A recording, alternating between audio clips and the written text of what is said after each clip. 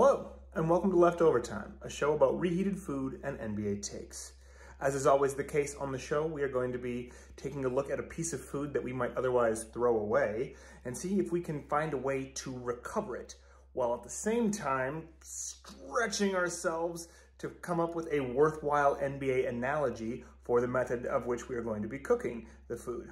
Today's topic, French fries. And on the NBA take side of things, 3 former #1 overall picks who cooled wildly and never quite reached superstardom, but learned their role in the toughest league in the world. Let's begin with the fries.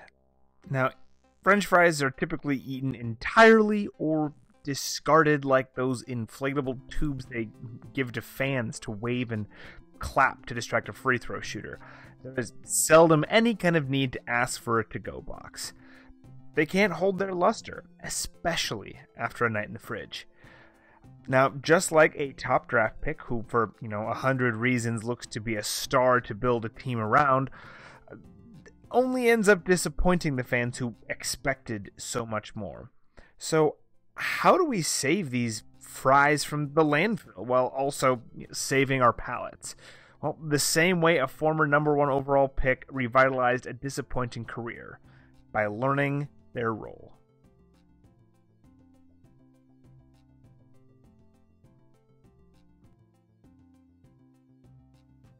To start, let's slice up some veggies.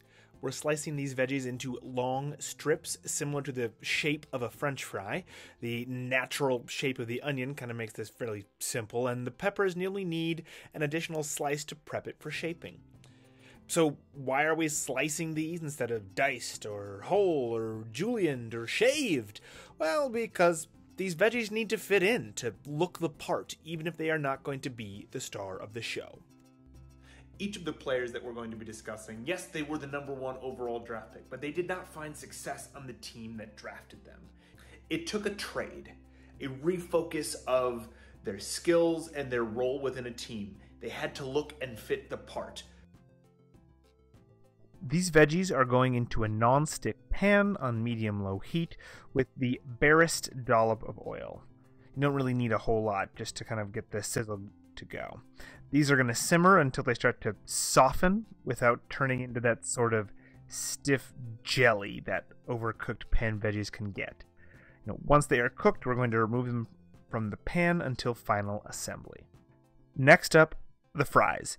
These once hot and beautiful golden rods are now, well, they're sort of soggy and less lustrous. We're going to add the fries to the same non-stick pan set on medium-low and make sure that each fry is evenly spaced out. You will know the fries are done when you hear that telltale, sizzle. After several tosses, kind of reshuffling to make sure that they're always going to be staying separated. That separation is going to allow each fry to not steam each other. Sometimes separation is good. As mentioned before, each of these players did not stay with the team that drafted them. But by being traded, by having the glamour and the esteem of what their function is as a #1 overall pick, the expectation, by removing that, they were able to focus on the importance of the game, the skills they had, and how it could blend with every other team around them. By keeping the French fries separate, we removed some of the sogginess, the thing that made it, lose the luster, the expectation that we had from it, and slowly bring to a level of heat. Remove onto a plate and immediately crack an egg into the pan and let it sit covered.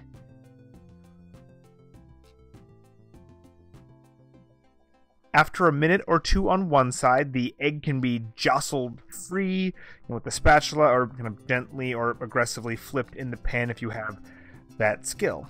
After another minute, drop that egg onto your bed of fries and veggies, dab up some hot sauce, and dig in. Now, you've waited long enough, let's get on to those former #1 overall picks who developed into great role players. First up, Andrew Wiggins. From Toronto, Canada, Wiggins was selected first overall by the Cleveland Cavaliers in 2014. which was also the same year that LeBron James returned his talents to Ohio after their South Beach getaway. LeBron was not about to tolerate a full youth movement, especially partnering with a number 1 overall pick who played the same position, did Wiggins.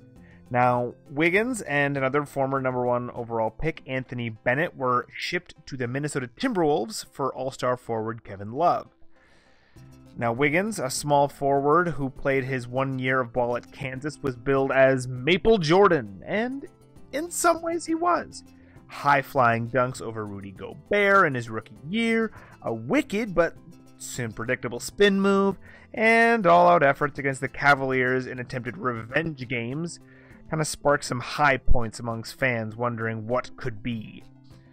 More often than not, though, Wiggins turned in high-scoring but inefficient passive-aggressive games that would aggravate even the most kindly Canadian. After 6.5 seasons on the Timberwolves, Wiggins, averaging about 20 points per game or so and only reaching the playoffs once through the sheer will of Jimmy Butler, he was traded to the injured but still championship contending Golden State Warriors in 2020. After 1.5 more so-so seasons, Wiggins finally learned his role. Now, amongst Hall of Famers, what he was tasked with was, difficult, but something that he could very much fit into. He was able to defend the toughest wing and wait for his turn to shoot or cut. He still had his revenge games every once in a while, this time including the Wolves on his hit list, but mostly he remained average. The Warriors did reach the finals again in 2022, and with Wiggins, were able to win.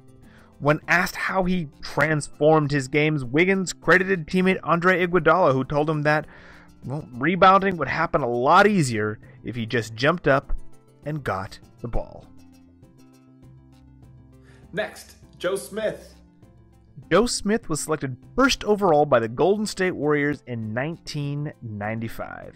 His primary position was power forward, and unfortunately, this fact alone is probably the biggest detriment or mark on Joe's career.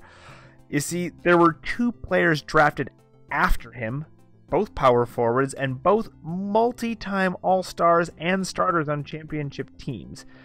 Kevin Garnett and Rasheed Wallace. For as good and hardworking and high-flying as Smith could be at times, he never touched the rarefied air and skill of KG and Sheed. Smith joined Latrell Sprewell on the Warriors, and each of his subsequent 2.5 years saw the Warriors go from bad to somehow worse, despite Smith's strong improvement from his rookie to sophomore season. Midway through his 3rd year, the Warriors elected to ship him to the Philadelphia 76ers, and so began Joe's odyssey. Small, separate stopovers with the Sixers, Timberwolves, Detroit Pistons, Timberwolves again, Milwaukee Bucks, Denver Nuggets, Sixers again, Chicago Bulls, Cleveland Cavaliers, Oklahoma City Thunder, Cleveland Cavaliers again, Atlanta Hawks, New Jersey Nets, and finally the Los Angeles Lakers, 12 of the league's 30 teams over the course of his 16-year career. Each stop, Smith offered his journeyman services of quick foot speed and fearless rebounding, while never staying anywhere long, even when he hoped to before the league found out about a under-the-table deal with Yaron's Minnesota Timberwolves. Smith always brought tenacious effort regardless of locale. He was never an all-star, never a champion, but he remained in demand. And finally, Michael Thompson. Michael Thompson was drafted in 1978 by the Portland Trail Blazers. The Blazers traded their starting guard, John Davis, for the rights to select Thompson. Now, Thompson was the first non-American-born player selected first overall. Thompson was a big man joining a team whose starting big man, Bill Walton, had just won the MVP the previous season. While a top draft pick, Thompson joined a team where he would be lower on the pecking order. After 8 years on the Blazers, earning all-rookie honors, backing up Walton, and frequently starting when the oft-injured and moody center was unavailable, Thompson would peak in his 4th season. From there, though, he was unable to really build upon his past success, further annoying Blazers fans who now wondered what if they had been patient and just selected Larry Bird and let him play his last year in college. Slowly, Thompson's numbers dwindled until 1987 when he was traded to the San Antonio Spurs. He played a half a season with the Spurs before another trade sent him to the championship contending LA Lakers. Now, back again in a backup role, this time supporting legendary center Kareem Abdul-Jabbar, Thompson's career found new life. His statistics never really jumped back up, but his workman's attitude gave the aging Kareem precious moments of rest without the Lakers, having to give up the lead. Thompson was a part of 2 championship runs in 1987 and 1988 with the Lakers, the true peak of a 12-year career. As always, this show is about fun and a full stomach, and not wasting food. Each of the players I talked about today are NBA players. No one can take that away from them. They reached the pinnacle of their profession, they are good, and this first bite goes out to them for helping make the league we love that much better.